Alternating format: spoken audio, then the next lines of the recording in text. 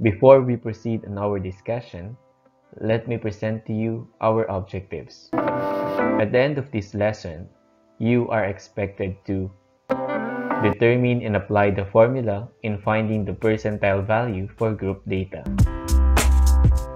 Solve problems involving percentiles for group data using frequency distribution table. Apply and interpret percentiles in real-life situations. Let's get started. In our previous lesson, we learned how to solve and interpret quartiles and deciles for group data. This time, we will discuss how to solve and interpret percentiles for group data. But before that, let us recall what is percentiles. Percentiles are those values that divides the total frequency into 100 equal parts. At this moment, let us determine the formula that we're going to use to solve the percentile value for group data. In finding the value of percentile, we need to determine first the P sub k class. The formula is simply P sub k class is equal to k times n all over 100. Then, we can proceed to the formula for percentile, which is P sub k is equal to the lower boundary plus quantity k times n over 100 minus less than cumulative frequency before the percentile class all over the frequency of the percentile class times the size of the interval. Again, LB is the lower boundary of PK class. N is the total frequency. Less than CFB is less than cumulative frequency before the PK class. FPK is the frequency of the PK class. I is the size of the class interval. And K is the nth percentile. For you to understand this, let's have an illustrative example. Calculate the 65th percentile and the 32nd percentile of mathematics test scores of 50 students using the given frequency table. We're going to solve P sub 65 followed by P sub 32. Are you ready? Okay then, let's start solving the 65th percentile. To solve the 65th percentile, first step is to create additional column for the lower boundary and less than cumulative frequency. Step number 2 is to fill in the table by identifying the lower boundary and less than cumulative frequency. To identify the lower boundary, we will subtract 0.5 from the lower limit in each class. So we have 21 minus 0.5, we have 20.5, 26 minus 0.5, we have 25.5, 31 minus 0.5 is equal to 30.5, 36 minus 0.5, we have 35.5, 41 minus 0.5, we have 40.5, 46 minus 0.5, we have 45.5.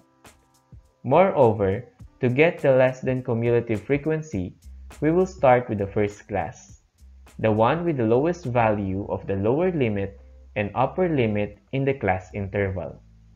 We will look at the frequency of the first class and copy it into the column of the less than cumulative frequency. So we have 6th. Then, we will add this to the frequency of the second class. 6 plus 12 is equal to 18. Then, we will add 18 by the frequency of the third class. 18 plus 9 is equal to 27. 27 plus 11 is equal to 38. 38 plus 8 is equal to 46. And 46 plus 4 is equal to 50. The last number for the less than cumulative frequency also determines the total number of frequency. So n is equal to 50. To check, you can add all the frequencies 4 plus 8 plus 11 plus 9 plus 12 plus 6 is equal to 50.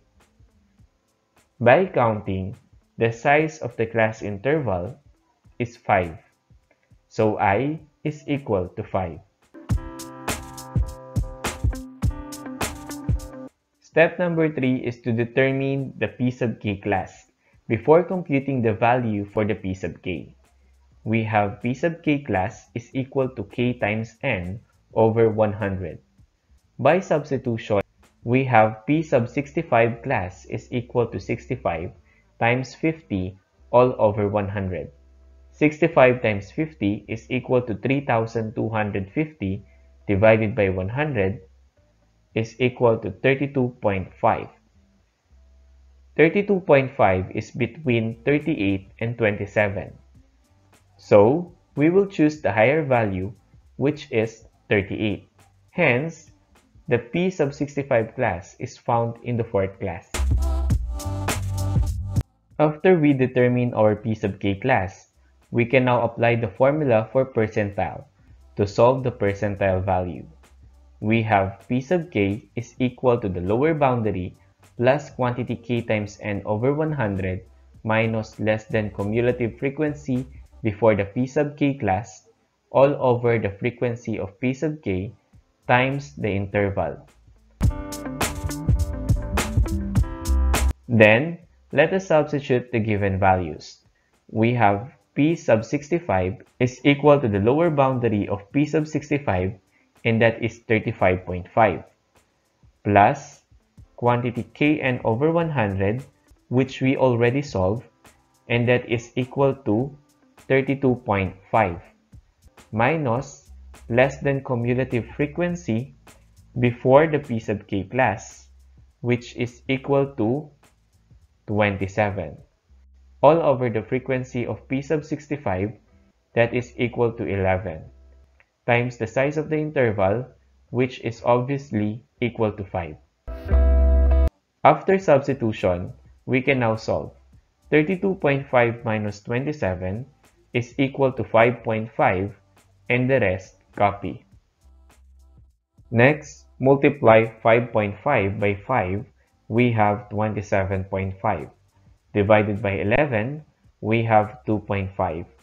35.5 plus 2.5 is equal to 38. So, the 65th percentile is equal to 38. Percentile 65 means 65% of the distribution.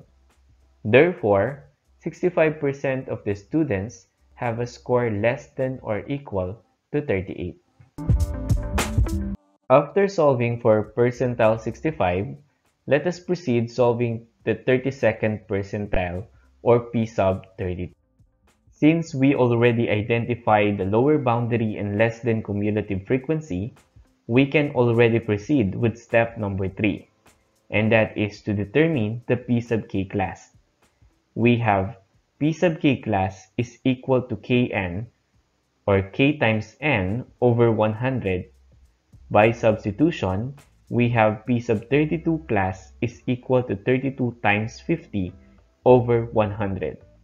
32 times 50 is equal to 1,600 divided by 100, we have 16. 16 is between 18 and 6th. Again, we will choose the higher value, which is 18. Hence, the P sub 32 class is found in the second class. After we determine our P sub k class, we can now apply the formula for percentile to solve the percentile value. We have P sub k is equal to the lower boundary plus quantity k times n over 100 minus less than cumulative frequency before the P sub k class, all over the frequency of the P sub k times the size of the interval. Then, let us substitute the given values. P sub k will become P sub 32 is equal to the lower boundary, which is 25.5.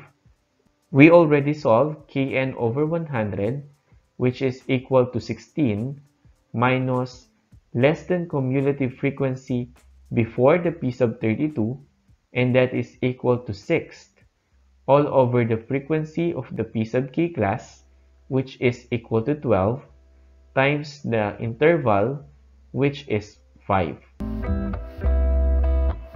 After substitution, we can now solve. 16 minus 6 is equal to 10, and the rest, copy. Next, multiply 10 by 5, we have 50. 50 divided by 12 is equal to 4.17. 25.5 plus 4.17 is equal to 29.67. Percentile 32 is equal to 29.67. Percentile 32 means 32% of the distribution. Therefore, 32% of the students have a score less than or equal to 29.67.